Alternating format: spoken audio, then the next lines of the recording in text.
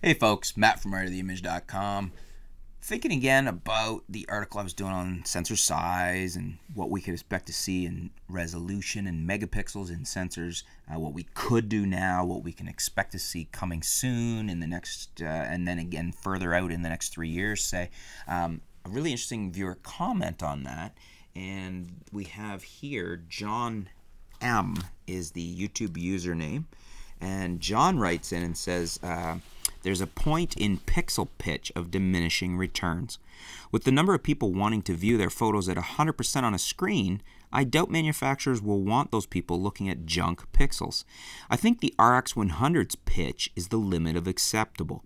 That puts full frame at about 120 megapixels.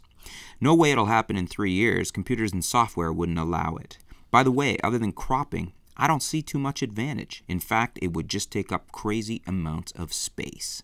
So what John's saying is that with current technology, he thinks the RX100's pitch is the perfect balance, or as he says, the limit of acceptable on how many megapixels you can cram in and still get good returns on that. In other words, it's a good balance between the amount of megapixels and still getting good quality imagery, both in photo and video. So he's saying that extrapolates out to 120 megapixels to full frame.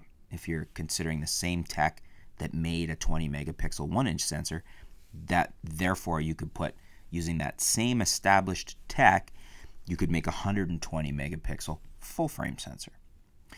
Now, he's also saying he doesn't think it'll happen in 3 years. He thinks that computers and software wouldn't allow it. And I guess the flip side of that is we go back to buffers and processors. And also, he doesn't see an advantage in it. But what do you guys think?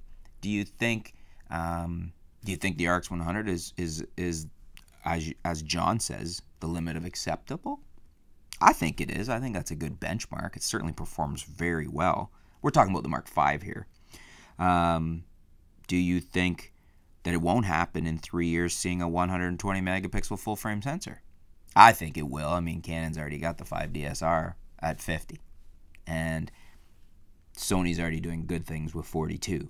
So yeah, I do think it will, but that's me. And then, is there an advantage though? Because that's a very pertinent point as well. Do you see an advantage to even having that? I mean, I don't think everybody's run out and bought a 5DS or a 5DSR. Conversely, everybody's not running out buying an A7R too. A lot of people are happy with the A7 or the A7S and getting better low light. What do you guys think? What's your thoughts on these? What do you think's possible? Do you think there's any advantage to it? And are you interested? Let me know in the comments below. Thanks for your feedback, John. Some very interesting stuff to think about here. Stay tuned, folks. We'll be back soon here at artoftheimage.com.